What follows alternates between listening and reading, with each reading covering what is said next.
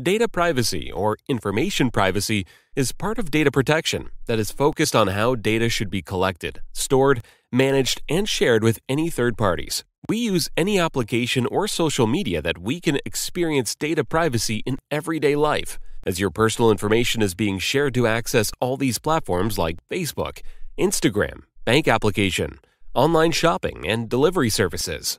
This video will explain to you what is data privacy and the importance of it, what happens if you don't keep your data safe, then how you can protect your data and take action against violators.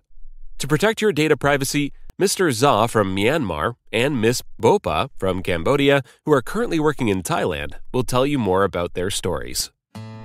Today is a very important day for Za. He is leaving Myanmar and moving to Thailand. This is a long journey in pursuit of a job. Za is optimistic. He spends his time talking with his friends and family through social media apps. But in order to use those apps, he needs to share his personal data. Wait a minute, Za. Are you sure that sharing your personal data is safe? Let's learn more about data privacy. Za's friend told him about one time when he shared his working documents with his wife on a messenger application when he was in Thailand and she was in Myanmar. Suddenly, Za's friend got a warning from the app that someone besides his wife tried to open his documents and access his personal information. Insecure platforms can be breached, which might leave your information vulnerable and stolen by individuals living anywhere in the world. To protect against any information breaches, when Za first arrived in Thailand, he researched all applications he was considering using. For sharing of his personal papers such as visa, work permits, and contracts, he chose an app called Doc2Work that lets him upload and share digital copies of all his documents needed to work and live in Thailand. Za knows this application is safe for the following reasons. It asks his consent to share any of his personal data, and if he does not give his consent, it will not share this information with anyone. It informs him exactly on how his data will be used and who has access to it. It sends him a notification immediately if anyone tries to access his personal information without his permission. He feels secure using this app knowing that his information will be kept safe and no one can access it without his permission. One day, Za gets paid and wants to register on an online shopping platform. In order to register, he must fill out the forms, giving the app a lot of personal information. During this process, the app asks permission to collect his personal data, which makes Za question if this app is safe. To answer this question, it is important to first understand what is personal data.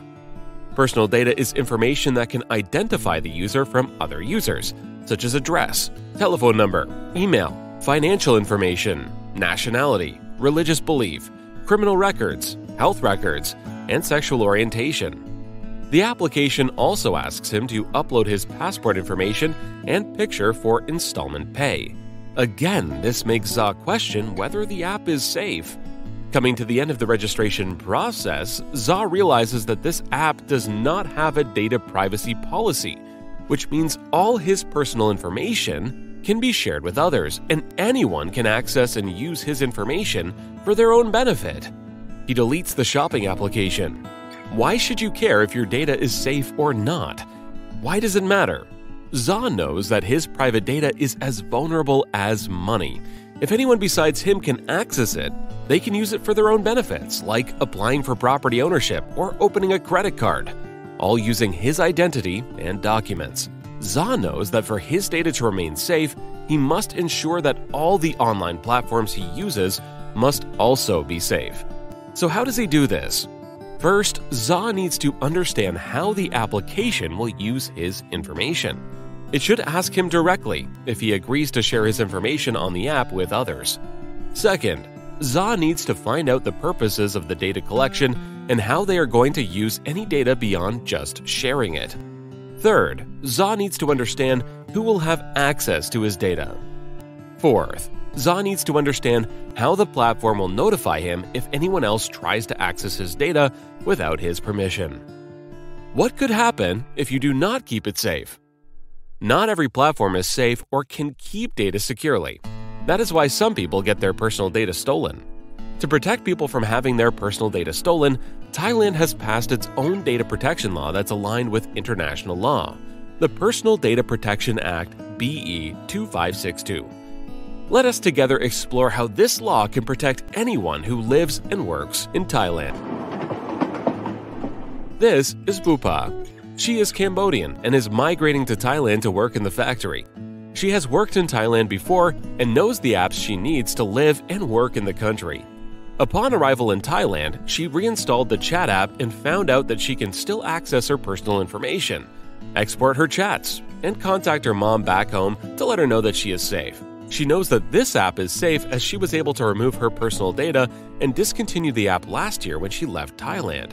She also has access to digital copies of her data, knows how her personal data will be used, who has access to it, and has given her direct consent. All of this falls under the Data Protection Act to keep Bupa safe.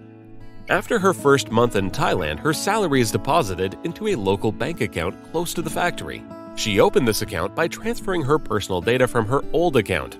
The bank application also updated all the new information upon her request.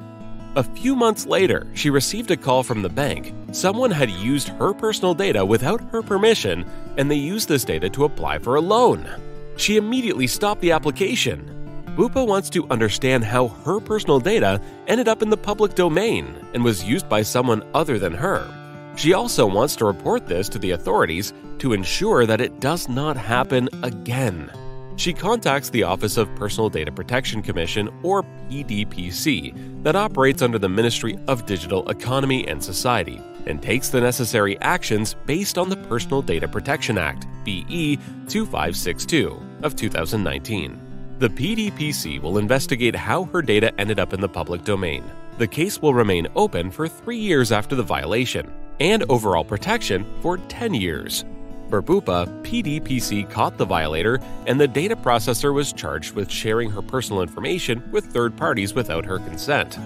They will have to pay her for the damage of up to 200,000 baht and be fined between 500,000 to 5 million baht and can be imprisoned for up to 1 year.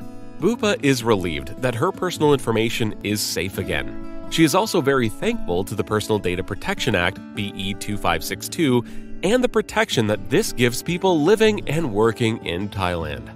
Take your data privacy seriously by checking the data privacy policy on any platforms before sharing your personal information and following the outlined steps in this video. Know, though, that if you do fall prey to data thieves, that the Personal Data Protection Act BE 2562 is there to protect you.